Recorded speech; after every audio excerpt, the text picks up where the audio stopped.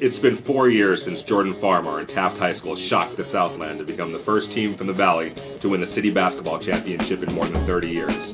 Much like that team, the 2007-2008 Toreadors are led by a slick point guard who has aspirations of taking his game to college and beyond.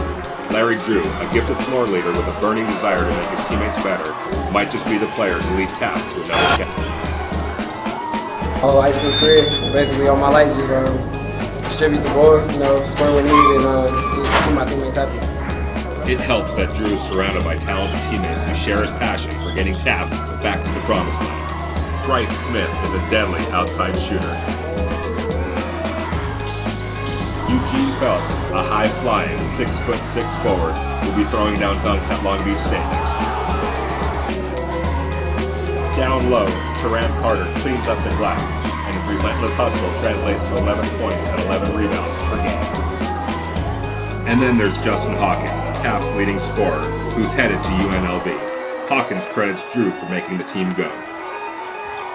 They focus on Larry and leave everybody else open so we can do what we know to do. And Larry just teaches us more and more since he comes from a basketball background and everything. So just a lot easier on me. I learn a lot. Coach Derek Taylor is no stranger to working with talented players and understands the unique challenges that come with coaching someone like Drew, who's headed to North Carolina. But at the end of the day, it's those type of players that take you to championships. Well, it only makes it harder in the sense that the kid comes in with the ego.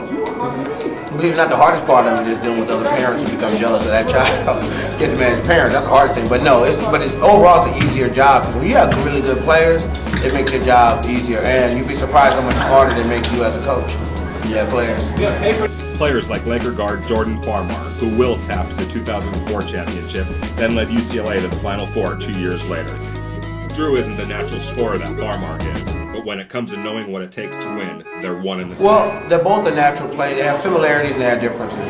They're both are just natural playmakers. They make plays for themselves and the team. Yeah, only difference is Jordan is a little bit more offensive than Larry. So Jordan is the guy who scored 40, 50 points. That's not Larry's game. Jordan was, that was the only difference in that. Jordan was far more offensive than Larry was. Drew, a 4-year starter and the son of former NBA point guard Larry Drew, knows he's got a long ways to go to be a finished product, but he looks forward to polishing his game under Roy Williams at Chapel Hill with the North Carolina Tar Heels. I need to get way stronger, that's for sure. Work on my legs a little bit more, work on my jumping.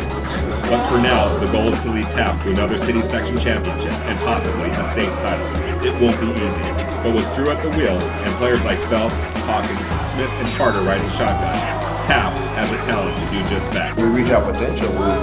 In a year, we will contend for the city title and the state title. I think we're that good. I think we have a chance to be that good.